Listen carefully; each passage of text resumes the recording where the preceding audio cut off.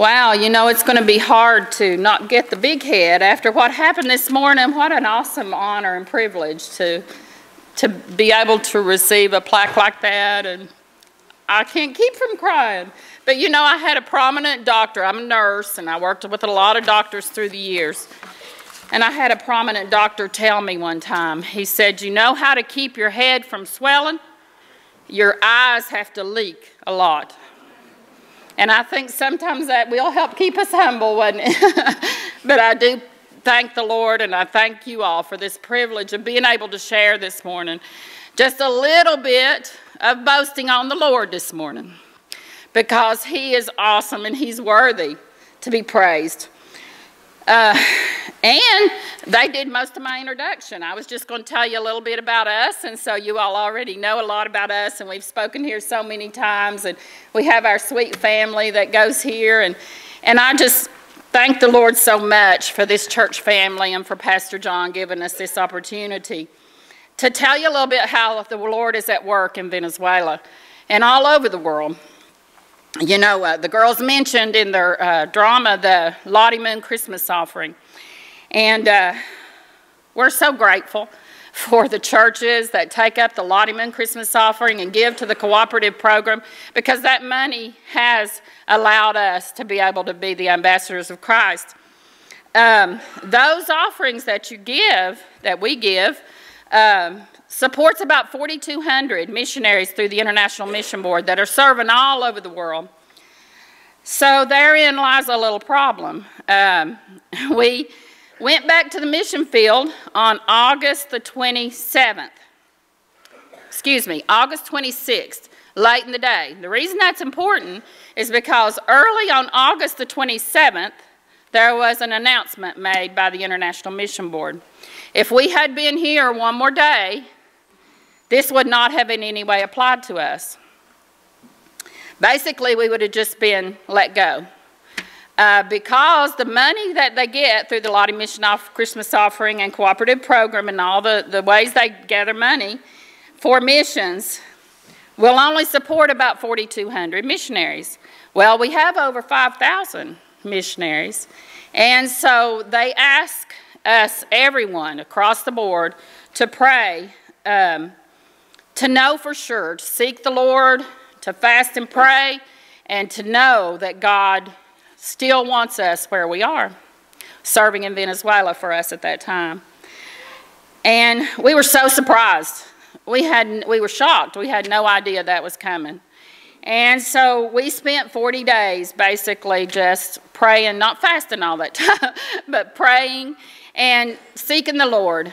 And we were again surprised when the Lord clarified to us in many ways and confirmed it that it was time for us to transition. So we came back here in December, and we don't really know what the next step is. We know that our heart's for missions. We know that we love doing missions, and so we're just open. We're just laying it all out there, like what the president of the IMB, David Platt, kept saying, just give us a blank check. Give the Lord a blank check. Not us, but the Lord. A blank check. Yeah. Yeah. No, I'm sure they would like that too, if you'd like to give a blank check. No, we did grow up here. James went to Dobbins-Bennett High School, but don't hold that against him. We went and spoke at a church in Madisonville, Tennessee last week, and she talked to him for 2 minutes on the phone. Before we got there, she invited us to come to her home for lunch and to spend the afternoon with them, just like Sharon and Jimmy Hurd invited us this Sunday to come spend the day with them at their home, and they're going to feed us. And Sharon's my beautiful sister, and her beautiful daughters and sons-in-laws, and that family's just been a huge part of our ministry, just like this Ridgeview family has. And so we're so grateful. But she said to James, I know where you went to high school. You went to Dobbins-Bennett High School. And so that's all she said. And so we went on. After lunch, I said, I'm curious about, she said, I thought y'all might ask about that. She said, well, I don't know quite how to put it. We won't go there. Anyway, we both graduated from ETSU, and so I'm a registered nurse. James got several degrees, and then went on to seminary. We were in seminary for 3 years. We actually left here 25 years ago to go on this journey with the Lord. And it's been awesome. I can tell you for sure that we never expected all that's happened and never thought that the Lord could use someone like us. But he's so faithful. And he's so good. And he likes using weak vessels because then he gets the glory. But you know what? We went to Costa Rica for a year to learn Spanish. And then we went on to Venezuela, and we've been there almost 20 years. Our kids grew up there. I don't know if Holly, maybe Luke and Mary are here this morning. We have 3 kids, and so they grew up there. But it was always fun to get to bring them back here and get to let them go to school here some, because I homeschooled there. But it's all just a blur in a way. Well, sometimes we look at it and we think, how in the world, what were we thinking? How did we do that? How did we do that? We had a home, we had cars, we had, jobs. I worked at Wellmont for 14 years, and James had a good job, and we were just thinking about it back over. When you make a transition, you think about what all has transpired. And so just to be brief, I just want to say it is all a blur, but one thing stood out these last 25 years is that Jesus Christ is worthy. He's faithful, and he keeps all his promises. His word is true. It is true. It's truth. It's the only truth. And you know what? Many years ago, the Lord laid a psalm on my heart, and I just went ahead and memorized this psalm because it meant so much to me at the time. This was years ago. But I'd just like to share it with you because what we've seen is this psalm in action. I will exalt you, my God the King. I will praise your name forever and ever.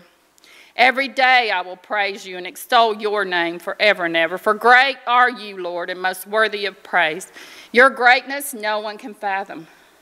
One generation will commend your works to another.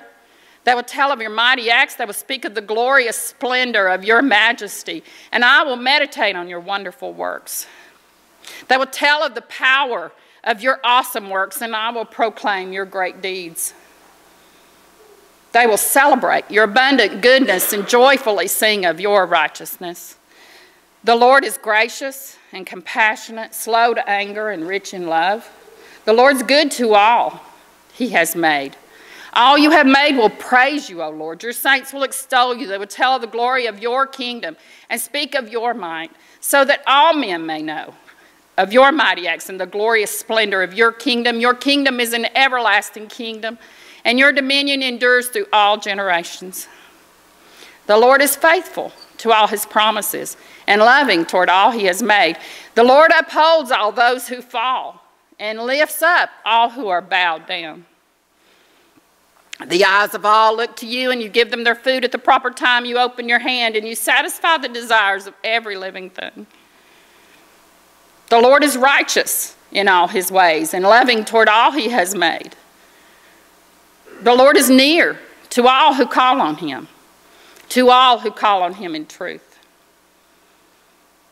The Lord watches over all those who love him, but all the wicked he will destroy. My mouth will speak in praise of the Lord. Bless his holy name.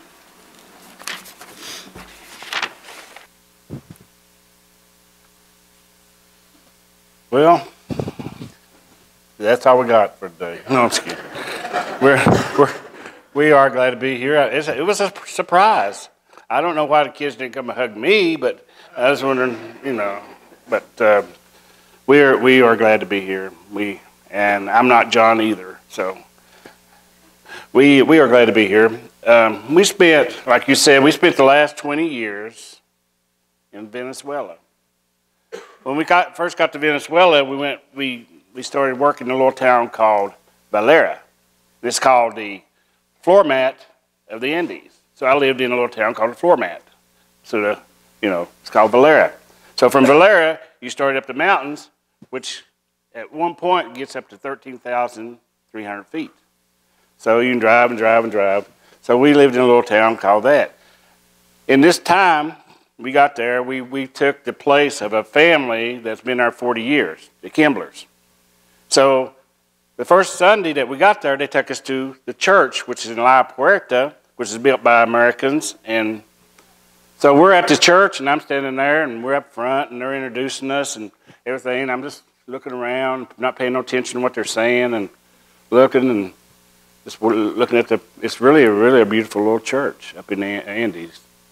So Penny looked at me, she said, you know what they're saying, don't you? And I said, no, I don't pay much attention. She said, they just made you pastor of this church. And I said, oh. I said, well, thank you.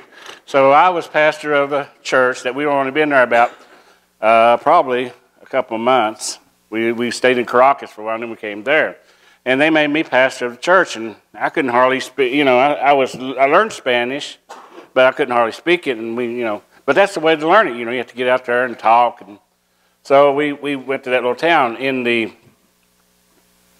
mostly in the Andes Mountains are Latino, they're Spanish Latinos, and they speak Spanish. But probably in some of the towns in the Andes Mountains, most of the people there are 100% Catholic.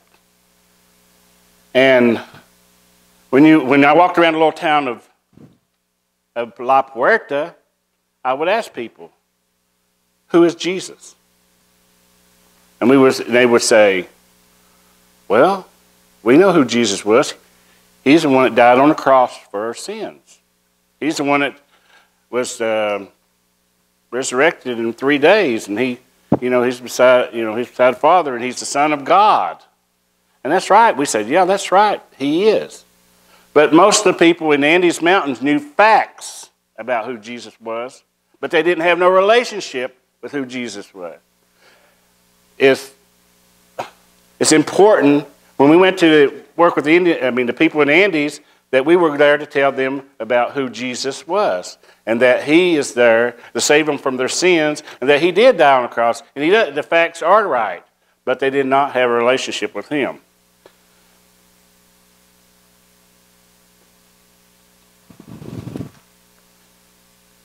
Jesus was,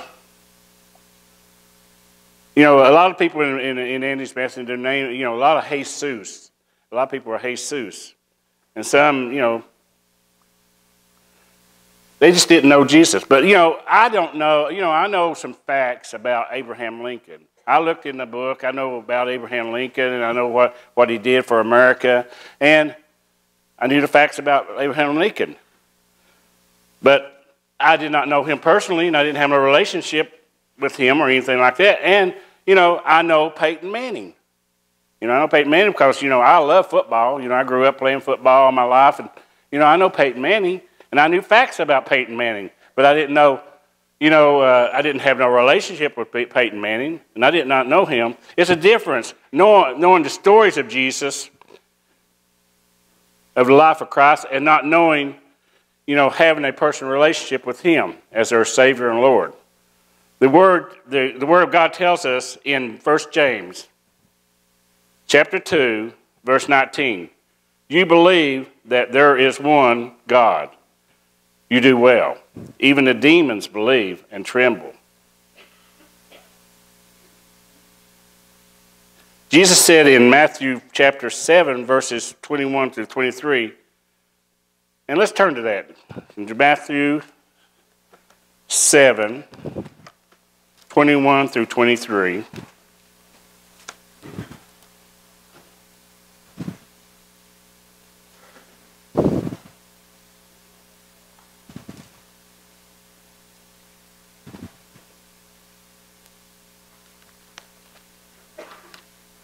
Says, not everyone who says to me, Lord, Lord, shall enter the kingdom of heaven, but he who does the will of the Father in heaven.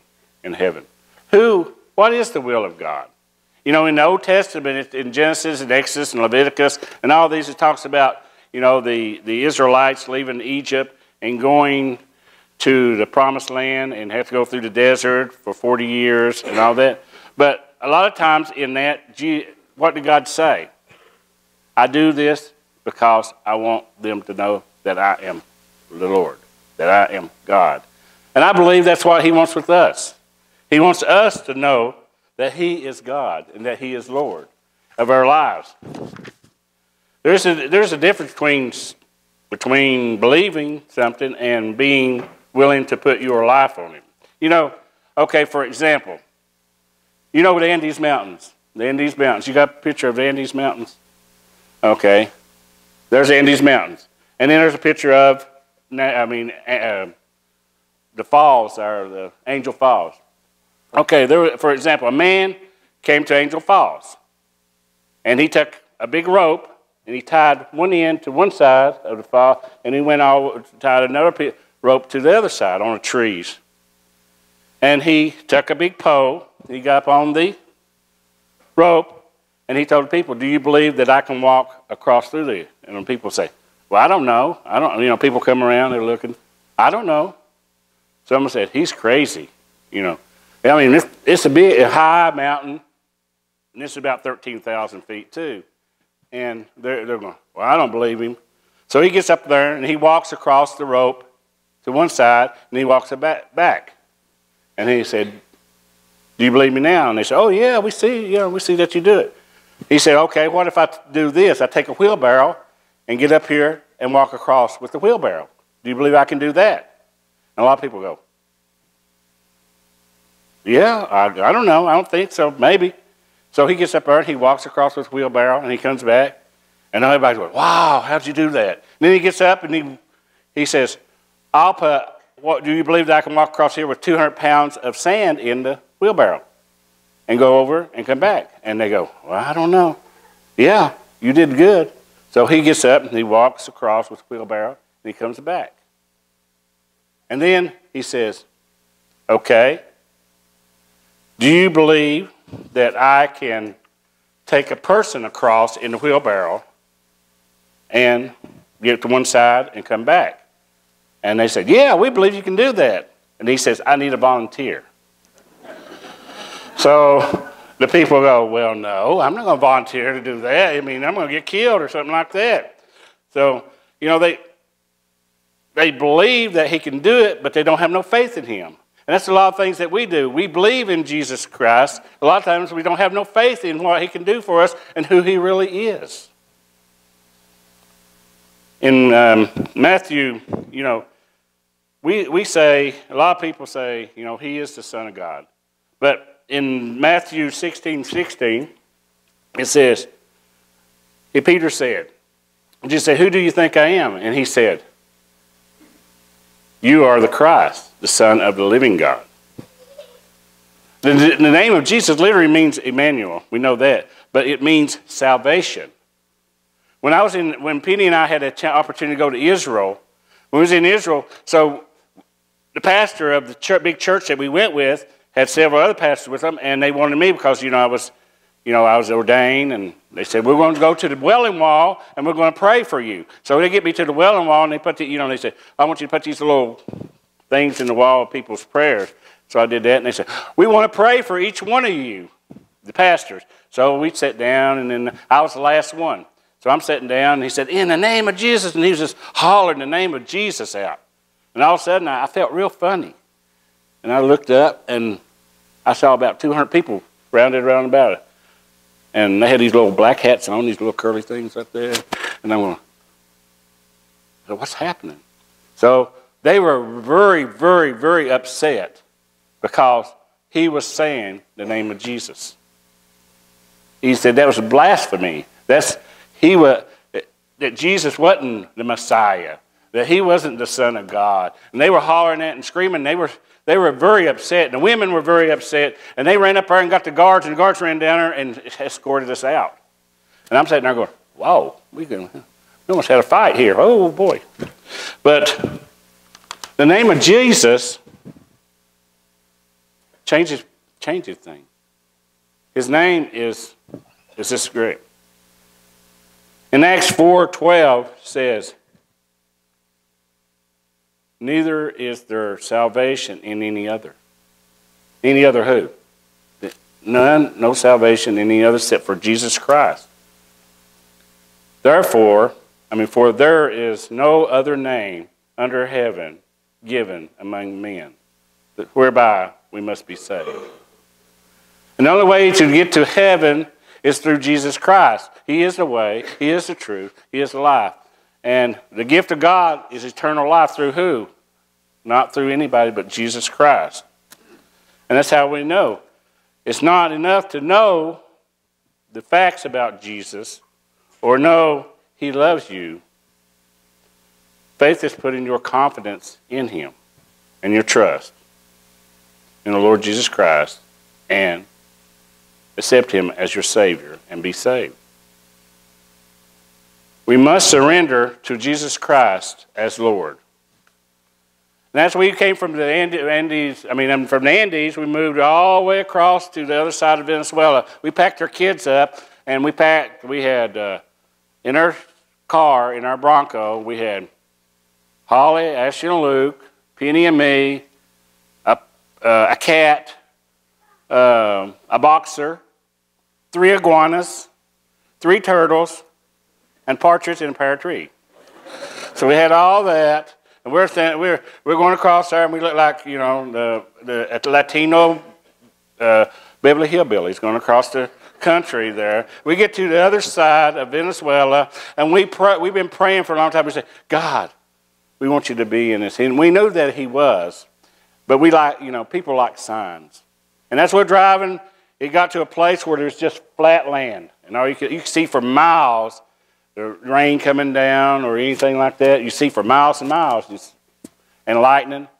And we came up on a rainbow. A rainbow. And then 5 minutes later, we went on down, we came to another rainbow. And then about 10 minutes later, we came down to another rainbow. And we know that it was God telling us, I am going to take care of you. I'll never leave you or forsake you.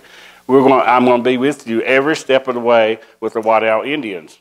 So we get to the other part of from the Andes to the Wadao Indians, and we find out practically the same thing of what happened in the Andes Mountains. We found out that people knew the facts about Jesus Christ, but they never did have a relationship with Him. So we get with the Indians, we get to start, preaching to them and Bible studying with them and showing them about Jesus and who He is. And that time, people started to know Him as their Savior. And God just opened the floodgates, and people started getting saved.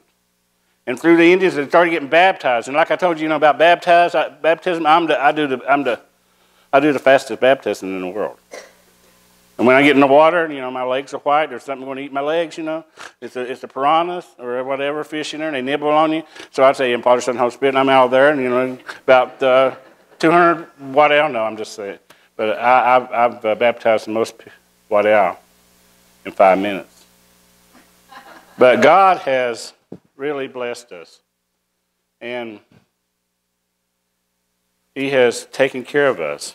And He has watched over us.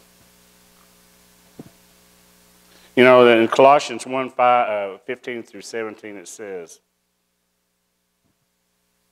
tells us that Jesus is the Son of God, who is creator and sustainer of all that exists. In the Great Commission, what does it say in the Great Commission? In the Great Commission, it says, all power has been given unto me.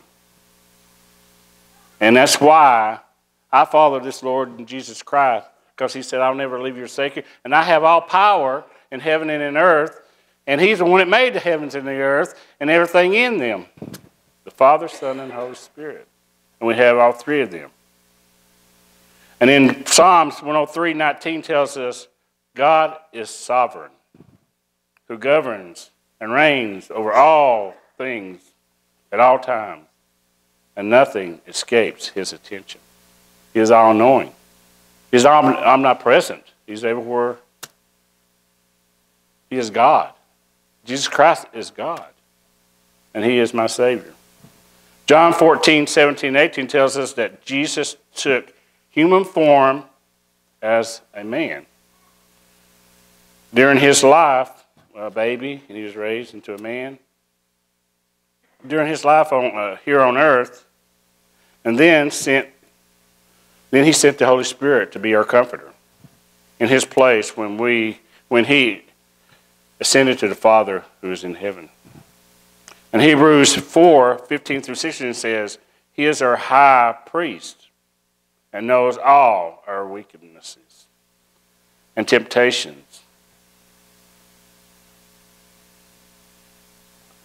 And he provides grace and mercy in our time of need. Jesus, do you know him? Do you just know the facts about him, or do you care about knowing him? He is the way, the truth, and the life. And in 1 John 2:6 says, Jesus is the Lamb of God. He's the one that shed his blood. He got up on the cross, and he shed his blood for our sins, that we would be saved. And he's the perfect sacrifice, because he was pure. And his blood spilled on the cross to provide a way for us to be forgiven. And do you know him? Do you know Jesus? You remember when I said about the demons knowing him and they tremble? You remember the story I told you about the pig? I remember the pig story. Not many. But I'll tell it. I don't care. When we was up in the Andes, you know, with the White Owl, they have houses, still houses, and in the houses, you know, they don't have walls or anything. You just sleep on, you know, hammocks and stuff like that. And they make their own hammocks, they make their own baskets, and they sell them for food, and they fish for a living. But I get in there, and they don't have lights. You have to take a generator in there. When you take the generator in, you have to set up I have to set up my table and my projector and all that, and I'm getting it all ready, and I get all my wires there. You have to take a live wire and hook it up on another live wire, and I don't do that. I let one of them Indians do it because, you know, they're fast and they're little. And so they put it up there, and we get the movie running, and in the movie, you know, I'm standing there talking to the pastor, and I have my arm around him. He's just a little bitty dude, about this high, and we're talking, and all of a sudden this pig walks in, gets underneath my table, and starts chewing on the wires. And then I told the pastor, I said, Pastor, get that pig. He said, Santiago, it's not my pig. I said, go ahead and get it. He said, they won't say that. He said, yeah, they'll get upset. I said, well, they'll get more upset if he gets fried, and we'll lose their attention. And he goes, well, it's not my pig. And all of a sudden, you know, in the movie where they're casting the demons out of the men into the swine, and they were getting ready to run over the cliff, that little pig, the pigs in the movie started squealing, the little pig started squealing. He started running around in circles, and then he runs out into the darkness, and all of a sudden people come in and they get saved. And I said, well, you know, if they can use a little pig, they can use you. So I used to carry around a little pink pig with me all the time, but I don't do that anymore. But they tremble. They're scared, and they said, "Just don't throw us into the abyss. Put us into the pigs." And they went into the cliff, and the pigs died. And I've seen many witch doctors, and I've seen many people possessed. But Jesus talks about that in the New Testament. In the New Testament, about in the little towns that he's went into, all the people who are possessed and who are got demons in them, and he casts them out by just saying the word. And he heals them. And he heals the blind. He heals the people who have a wilted hand, and people get saved through his ministry. That's who Jesus is. It's not facts about him. It's the truth about him. And that's who Jesus Christ is. He is the way, the truth, and the life. He is my Savior. I don't know what God's got for us, me and Penny, but I know he's got something wonderful. And I know he's going to open the doors, and I know that he's going to bring in blessings. And Jesus is Lord.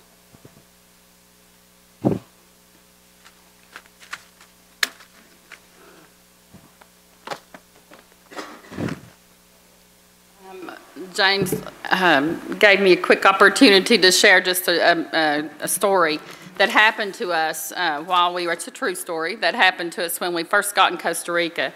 And it's about a gift. And I don't know if Luke remembers this. He was only 4 or 5, or maybe 3, no, 4 or 5. Anyway, we were blessed because in Costa Rica we didn't get to have a car.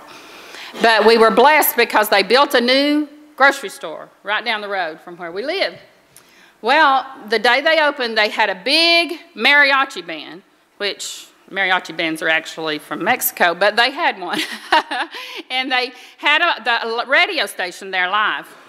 Well, when me and my 3 kids walked up, James wasn't with us. I went to the grocery store, and I was so excited because this was close. It wasn't a very far walk, just a few blocks.